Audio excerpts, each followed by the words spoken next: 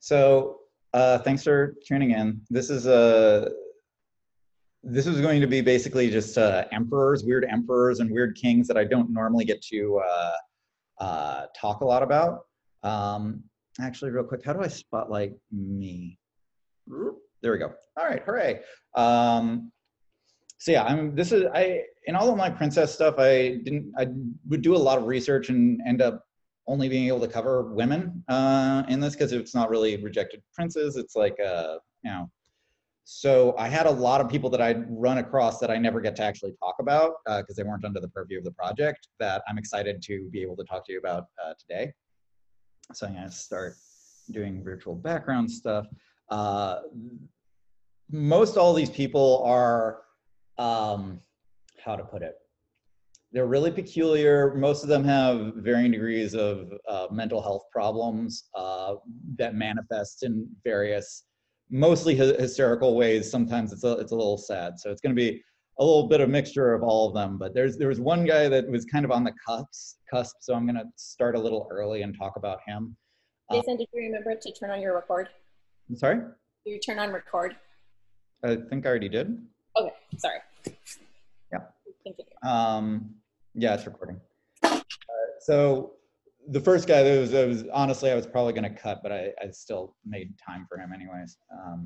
Is actually the Emperor of Japan between two really important emperors.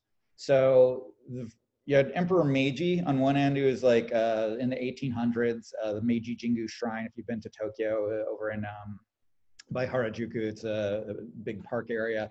Is named after him. It was sort of the emperor that saw Japan stop being an isolationist country and had the sort of last of the samurai wars. And then after Yoshihito, the emperor I'm going to talk about was the emperor Hirohito, who brought them through World War II. But in between, they had a kind of brief period of, I think about 10 years, where you had this guy, Yoshihito. Yoshihito is not well known. He was partially because he was tremendously sickly. Dude had childhood meningitis, had lead poisoning as a kid, became emperor in 1912, and just was never really seen a whole lot. And everybody was kind of like, sort of viewed him as a ceremonial figurehead. Probably he is best known for the opening of the 1913 Diet, that being the Japan's basically their Congress.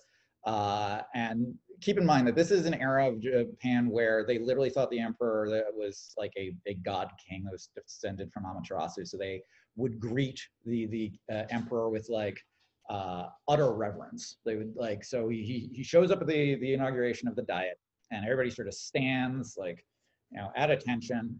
And he, being somewhat sickly, takes his speech, rolls it up, and just looks at everybody like through a spyglass. Apparently he does this for upwards of 10 minutes and never actually delivers a speech before he's sort of ushered off screen. But there's the story goes that everybody sort of stood at attention for those 10 minutes while he was looking at them through his rolled up speech, which I think is a hilarious visual, but also like, poor guy. He did end up having several kids, very, very rarely seen in public, and his kids, went on to govern Japan through World War II. So, yep, worked out. Anyways, the other folk that I'm going to talk about, I can tell you much, much more about, and are far more fleshed out, interesting, wonderful characters. The first one of which I think gets almost no love historically. Very, very few people talk about this guy. And it's Friedrich Wilhelm I of Prussia. Yeah, everybody's favorite Prussian guy. He's technically not an emperor, he's a king. He's known as the Soldier King. And he was just a weird, weird dude. He was very uptight about finances, very particular about kind of how the country was to be run, really into parades, really into drilling people, frugality. The thing he's probably best known for is a legion that he called the Potsdam Giants. He was super into really tall dudes.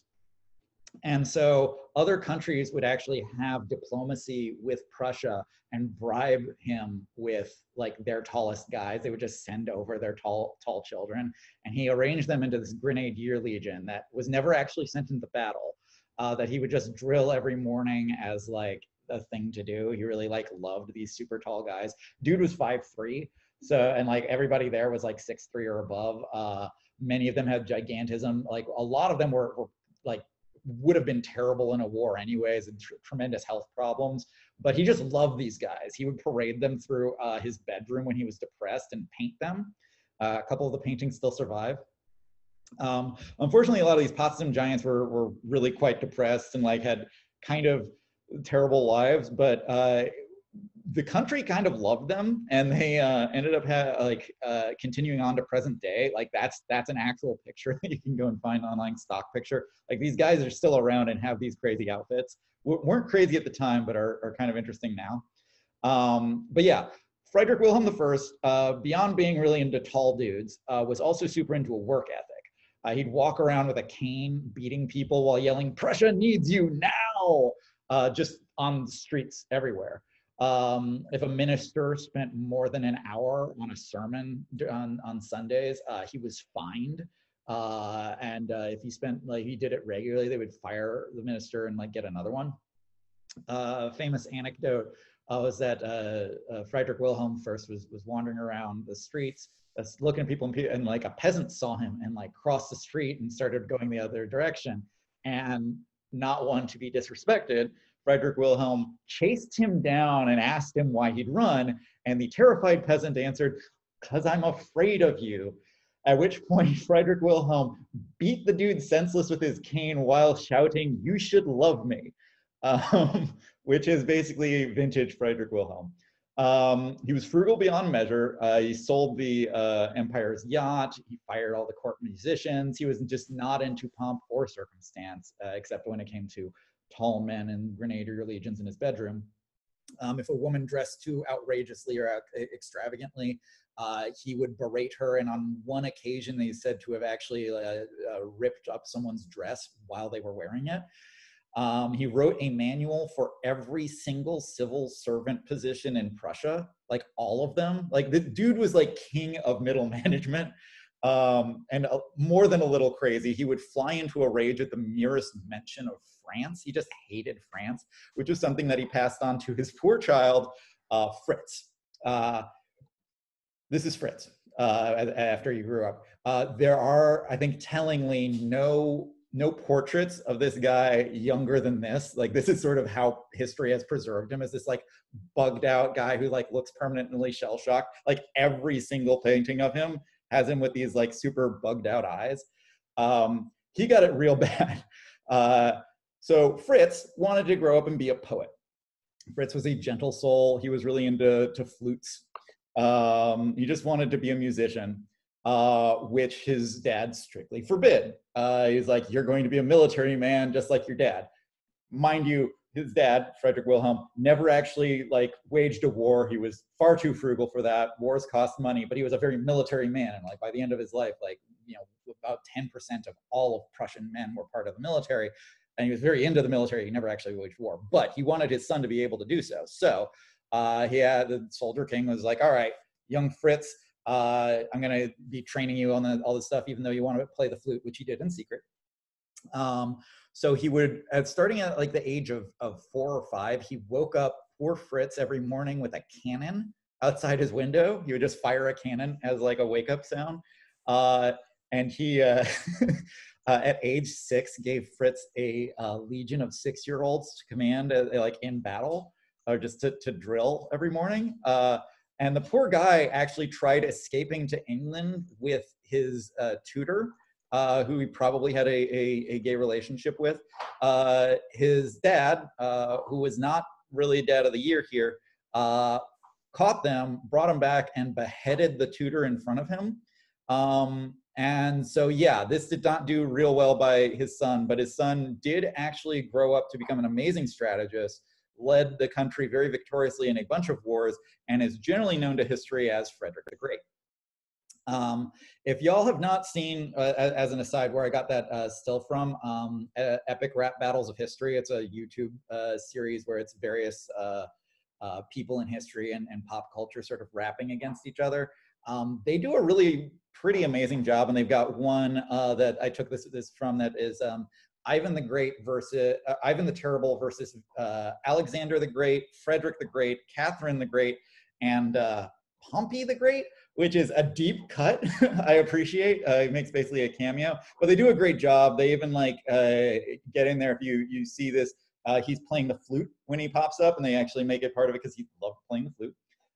And they have great lyrics in there. I don't know if you can see it, but it talks about he's got creative talents and battle malice. His oblique tactic, military tactics that ain't exactly straight. Like, it's a lot of like throwaway lines, but like they did their research. I actually really love this series. Not all their stuff is fabulous, but like, man, I really love that one.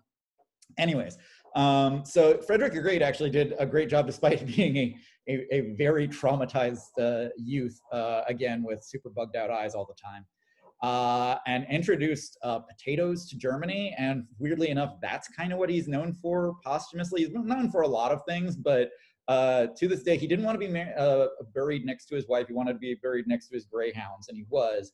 And people visit his grave to this day and like drop potatoes on it. He was just like super into potatoes. He would have like state dinners and like smack his lips and wanted everybody to be as into potatoes as he was. Yeah, so that's Friedrich Wilhelm I, his crazy dad, and Frederick the Great, some of my favorite weirdos of history. Moving right along, because this is about wacky, these guys were kings but kind of behaved as emperors, but I said that this is about wacky emperors. You can probably guess who the next person I'm going to talk about is, because for my money, a city is basically defined, like what makes a city really great in my mind is its eccentrics, its weirdos. Like LA has Angeline and the Venice Beach Tree Man, and SF modern day has Frank Chu, who is a very strange man. But old school SF had the king of all eccentrics, or the emperor of all eccentrics, Emperor Joshua Norton I, the emperor of the United States of America and protector of Mexico. This is a guy who lived in the 1800s in San Francisco.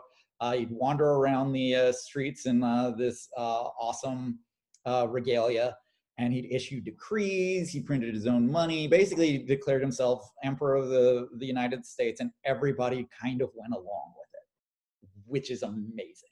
In 1859, he walks into the San Francisco Evening Bulletin and declares, this is a quote, "At the peremptory request and desire of a large majority of the citizens of these United States, I, Joshua Norton, declare and proclaim myself emperor of these United States." And the people running this newspaper were just like, yeah, all right, and ran with it. They just printed it. And then by the next year, he declared himself also protector of Mexico for a while. He gave that up after a couple of years because he decided that was too difficult. You know, Mexico was untamed land, he said. And he would just like wander around in like this outfit that actually got better as time progressed. Like initially it was like this sort of ratty outfit. Then he got a little bit better. He got like canes donated to him. And then like a couple years in, he was walking around with this saber and this peacock feather, and like he was looking pretty sharp. I really want to be this guy for Halloween, but he also looks like a Civil War general, and that's just, it's a bad look. But he'd go to public gatherings of all kinds and make proclamations. Like this guy would just show up at the theater, at operas, he'd go to people's weddings, funerals, and he somehow never really wore out his welcome. He was very tactful. He was a very polite man. Like despite being like a kind of crazy, he was just like very well spoken, and people loved having him around. He would pop in just enough for people to like, yay, it's a cameo from this guy. He'd maybe give a speech and they'd wander off. And he actually, his heart was like in the right place. He had a lot of really like surprise, like good ideas. Like there were a bunch of anti-Chinese riots, and he literally would get in front of the rioters and like get down on his knees and like start reciting the Lord's Prayer, which confused them. And also, this guy's like an emperor, we're not really sure, and it would break up riots that way. Like this is like 1850s, 1860s, so he's like dude was a kind-hearted guy. Like nobody had like a bad thing to say about him. He also was the first person on record that, at least historically we can tell, to propose the Bay Bridge and an under the Bay tunnel. Like he had a lot of like ahead of their time ideas. He came up with all the like a proposal for safety stuff for the trolleys that were going around. He's like, oh, that's a great idea, but you need to have like emergency brakes in place, and here's how I think it should go. Dude was ahead of his time. So he paid for things with, like I said, his own imperial notes. And these are still like around places. Like they occasionally pop up on eBay. He just printed a ton of them. To this day, I tried looking this up, could not figure out where the hell he was printing them because they look really pretty good. Like they got like a woodcut of him, right? And it's like he had several different versions of these over the years. And he would go and they were basically like bonds that he would sell, and people would legit pay for that. He would go into places and like he'd go into a bar and levy a tax. He'd just like walk in and just like, I'm here to collect a tax for $1 million, but I may be bribed with cigars and brandy, and they'd do it. They just like people just rallied around him when his uniform got too ratty. They'd get him a new one. Like the guy who was head of the military at the Presidio actually like got him like a new emperor's outfit when his old one was worn down. There's records of people giving him hats, a walking stick, umbrellas. There's also records of people who were not on board with the Emperor Norton train and tried to get him sent to a sanitarium. There's a record of a judge dismissing a suit brought against him, saying that Norton was, quote, just about the best thing going in the king line, like he's the best king out there, which is true. He ate and drank free at the best restaurants and saloons, spoke at political rallies, and no theater in town reportedly would open without reserving a seat for him and his two dogs, Bummer and Lazarus. So I'm going to put a pin in this. I'm going to tell you the legends, and then I'm going to talk a little bit about where this all like comes apart. So he was often sort of associated with these two dogs who were also kind of interesting people who are figures about town in SF at the time. They were just these two vagrant dogs that were so popular that after Bummer's death, which also got its own like thing in the paper, he was given a eulogy by Mark Twain, of all people, which my favorite line out of it is, he died full of years and honor and disease and fleas, which is kind of vintage Twain. And you can still see there's memorials for them hanging around SF, despite them just literally being two random dogs that were just on the street that people took a liking to. But yeah, like state legislature apparently gave Emperor Norton a chair, an upholstered chair when the Emperor of Brazil visited. There's some record of SF presenting Emperor Norton to the Emperor of Brazil, which is a weird move diplomatically. I think we can all agree. But all of this is like getting into like legend and hearsay and like stuff that was printed in the papers. And sadly, we can't take a lot of that at face value. What we do know about this guy is his actual story. And by the end of his life, people were so confused as to whether this guy was actually an emperor, like a crazy dude, that when he died, they went into his house and like thought, oh, maybe he is really rich. He wasn't. His story was that he was a dude from England. He was a Jew, one of the tribe, one of us, who did okay for a while. He came out as a prospector in the early, I think 1849, 1850, somewhere in there. Who then kind of lost it all. He did pretty well. There was a big fire in SF in 1851, and his storehouses weren't hit, so he did pretty well. And then he lost it all when he bet real big on trying to corner the market on rice, and then a bunch of rice came in, and he basically lost all his money. And then he kind of disappears from the historical record for about a decade, and pops back up in 1859 when he walks into the newspaper offices and declares himself the Emperor of the United States. So what happened in the intervening years, we're not sure, but it's not hard to guess based off of like his proclamations, of which many were printed in the paper, where his head was at. Because this was like he was declaring himself emperor right before Lincoln was elected. Suffice to say, the mood in the States was tense. It was on the cusp of the Civil War. He was far from the only guy who was getting these admiral outfits. Like, everybody was getting these outfits because they knew a war was coming. So he probably did all this honestly to try and bring people together. Like, you can actually see in some of his proclamations, the idea behind it is like, here's a quote: "They should dissolve the republican form of government and establish in its stead an absolute monarchy." Like, he was just worried that people were going to fight against each other. He would literally, like I said, get in the middle of like anti-Chinese riots. He just didn't want people to kill each other. Yes, he was a bit eccentric, but his heart's in the right place. But the SF newspapers just had a field day with him, and they printed a bunch of stuff, much of which they just put words in his mouth. I mentioned earlier his dogs Bummer and Lazarus. Those weren't his dogs. Those were just random dogs that he was associated with, that he hated that association, because Bummer was basically a derogatory word for homeless people at the time. So he was often referred to as the third Bummer, and he hated that.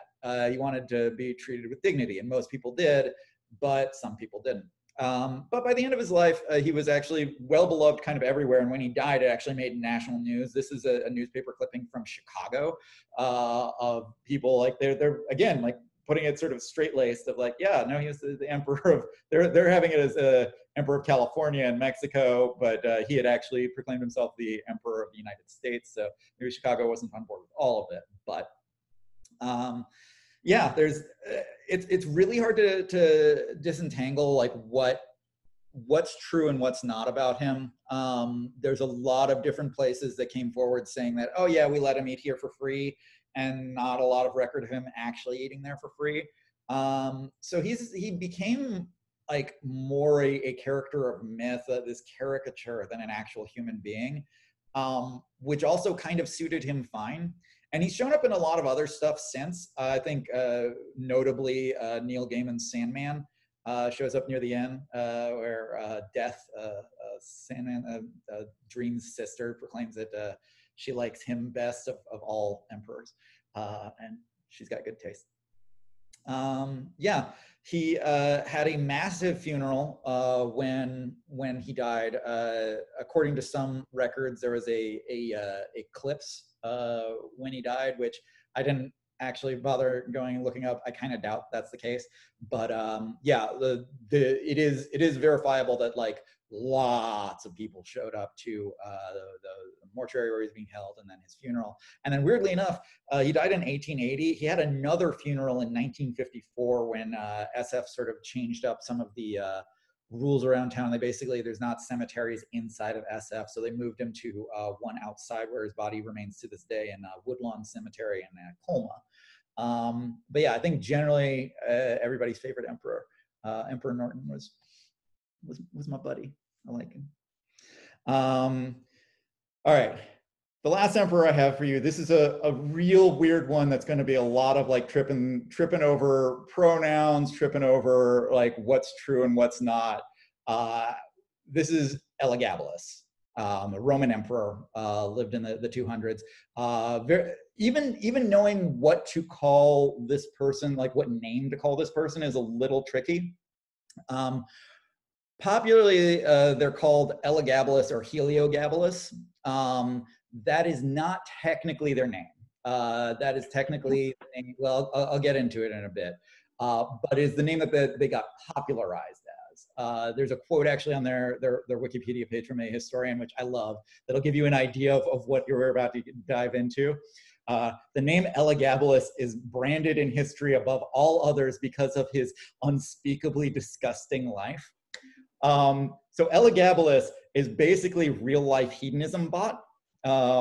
So if you've ever watched Futurama, that's all of those ideas basically are summed up in this one person. You got orgies, you got suicide towers, you got ridiculous animals being let loose on the public, just every kind of excess you could possibly imagine. Problem is that most all of it is almost certainly false, but they're amazing, weird propaganda that I'm gonna lead you through.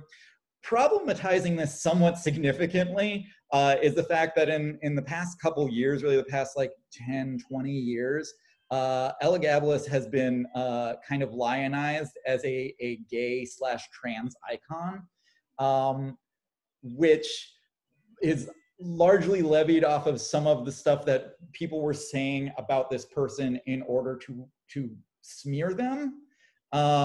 It's a weird thing. Like, on the one hand, the stuff that the ancient world was trying to smear Elagabalus with, I'm fully in favor of just normalizing it. Like, no, that's amazing. I think that even if this didn't happen, that's really funny, and like there's nothing wrong with that. At the same time, it's kind of like modern day fiddlers rallying around Nero. It's a weird thing of like, okay, yes, like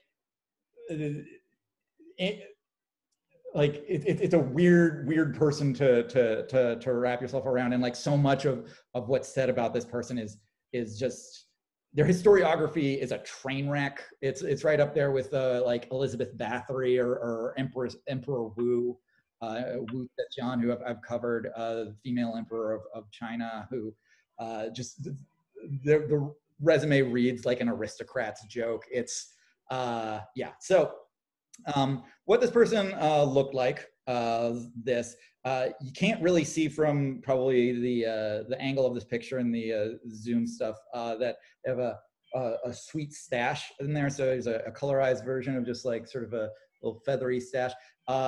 You'll note that this person looks pretty young. It's because they were 14 years old.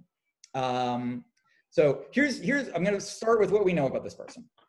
It's from Syria. Born in Syria. Basically, their grandma managed to finagle a bunch of stuff whereby Emperor of Rome died, and the grandma, wanting their family to be in a more advantageous position, says, "Oh yeah, no, this kid over here was actually descended from was actually the child of the late emperor." There was like a whole adultery thing that likely wasn't the case, but basically managed to trick everybody into thinking that was the case, and got this 14-year-old installed through various military coups and whatnot as well, as the Emperor of Rome. Becomes emperor at age 14. Real name is Varius, and that's probably what this person was called in life. The Historia Augusta, which is one of the main sources and is an absolute stinky pile of garbage in terms of historical value, but it's really entertaining propaganda. The Historia Augustus says that this person was named Varius, quote, because his mother was a harlot and he sprang from the seed of various men, which is a hell of a burn. So, right.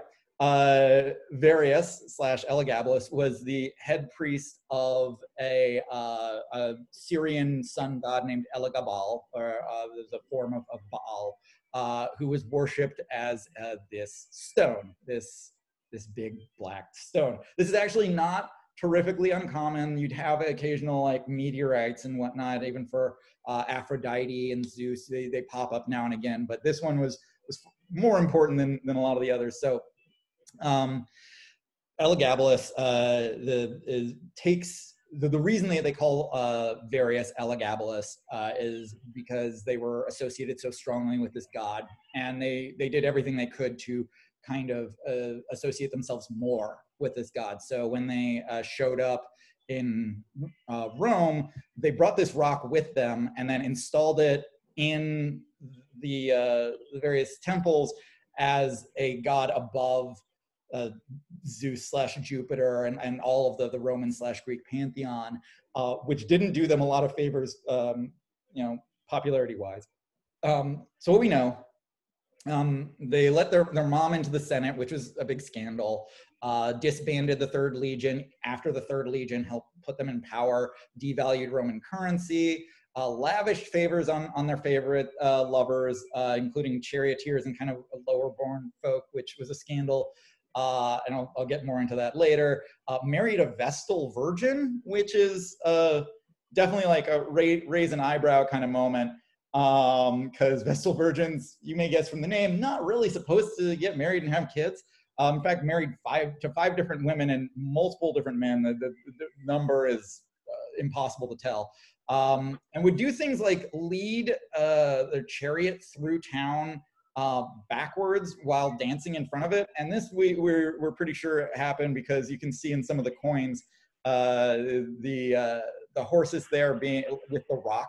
They were just leading a rock around, and Elagabalus would get in front of them and just party down through the streets without anybody leading the horses, which is kind of wild. So that's what we can basically confirm. Everything else, here's where we're gonna get into all of the weird rumors and basically the fabulous version of Elagabalus. So first off, they make there's a lot of stuff in there about Elagabalus's grooming rituals. They removed all their body hair, said that they circumcised themselves, and some versions they castrated. It's also like, depending on who's translating it, you're gonna get different versions of that. Said to have disguised themselves as a male prostitute, wandered the streets, had a room in the palace set up as a brothel, and would have people come in for that, put on a lot of makeup and wigs, offered money to a physician to give them a vagina, which is where a lot of the trans stuff comes from. Again, this was meant as like a historical slam on this person, and it's really hard to tell whether this is something that is actually the case for this person or just someone making a bunch of stuff up, because 90% at least of all the stuff said about Elagabalus is that sort of problematic. So I'm trying to default to they pronouns, but it's just a train wreck. So moving on. Ostensibly had spies wandering all the bathhouses in Rome looking for dudes with large penises, and then would give them administrative positions based off of their penis size, which I think is amazing.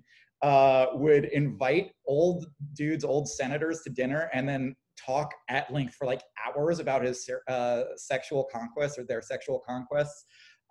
Would go to plays that had sex being performed on stage, and then loudly yell, "You have to do it for real," and make the actors actually have sex, like cinema verite. Like, again, all this is likely false. Gather every prostitute in the city and lecture them about different sexual positions. Laugh so hard at the theater that no one could hear over their laughter. Had silver urns with pornographic designs all over them, like Catherine the Great actually did. Said that they wanted, I already went over the surgeon stuff. One of the famous ones that actually has been painted a lot, they strew roses all over everything, wouldn't swim anywhere unless it was like perfumed with saffron or something, and once apparently drowned people to death with roses. If you look up this person, that's what generally pops up. But yeah, like the list just goes on and on and on. Like, had lions and leopards as pets, and would wait until his friends were drunk and then just let in the lions and leopards for his friends to freak out.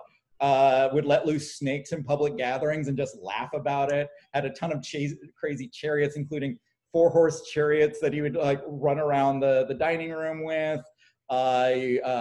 Would get pulled around by dogs indoors. Drove a 4-person elephant chariot. And at one point, they said had themselves naked and were pulled around by various naked women.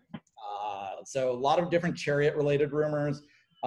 Gave out prizes at these various gatherings that I would carve on spoons. So you'd grab a spoon, and whatever was on the underside of the spoon was like the prize that you got.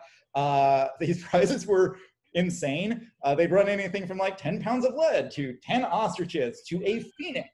And then in place of actually giving you these things, they would send jars full of frogs or scorpions or snakes, like crazy shit. The full account of everything this person did is exhausting.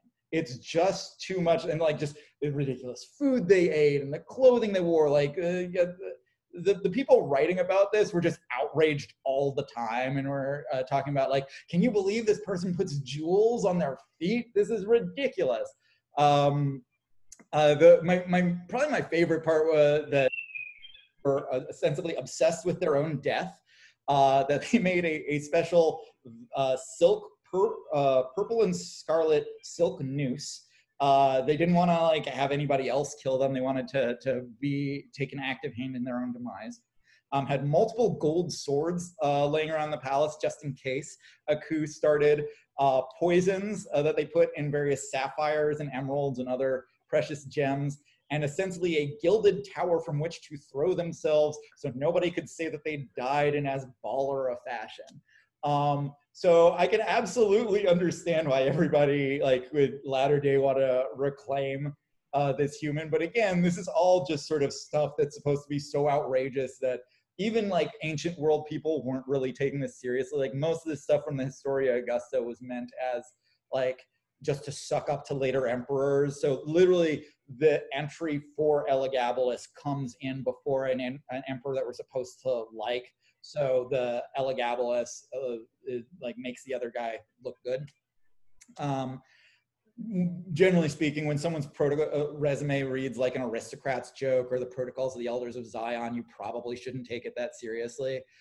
Really, what's likely is that this was an unprepared teenager thrust into the spotlight by his family that wanted a greater sense in the spotlight.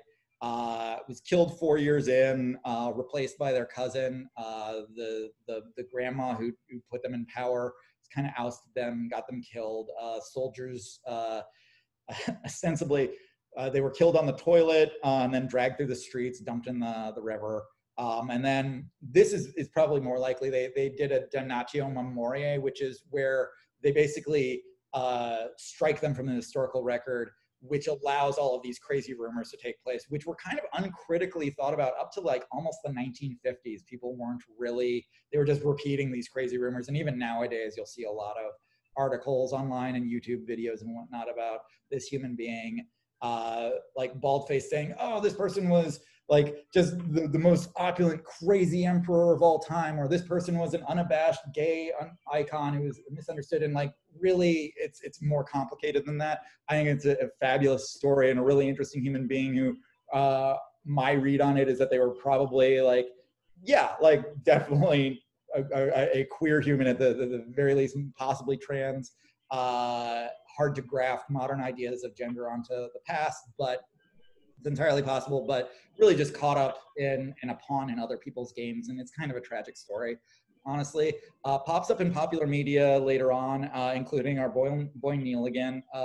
Neil Gaiman did a 24-hour comic in 1992 about Heliogabalus, which doesn't actually deal with all of the gnarly stuff about them in a critical fashion, but it was 92 and people didn't really know a whole lot. So it's fine. It's really a pretty fun comic that you can find for free online anyways. So yeah, that is some wacky, fun, interesting emperors for you. That's what I got for you today. I hope you enjoyed it. I hope I didn't talk too fast.